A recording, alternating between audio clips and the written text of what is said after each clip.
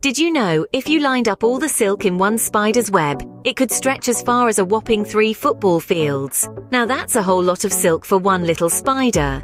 So you might be wondering, how on earth does a spider go about creating these marvelous silky masterpieces? Well, the answer lies within their abdomen. Spiders have special glands that produce a liquid protein. When this liquid is released through tiny tubes in their abdomen, it hardens upon contact with air, creating a strong yet flexible thread. Imagine it like this. It's as if the spider is a miniature, 8-legged factory, churning out silk like a machine. Except this machine doesn't need electricity or batteries, just a diet of pesky flies and other insects. Now, why are spider webs so strong? If you've ever walked into one, you know they're not just strong, they're super strong. In fact, weight for weight, spider silk is stronger than steel. How's that for a fun fact? Think about it like this.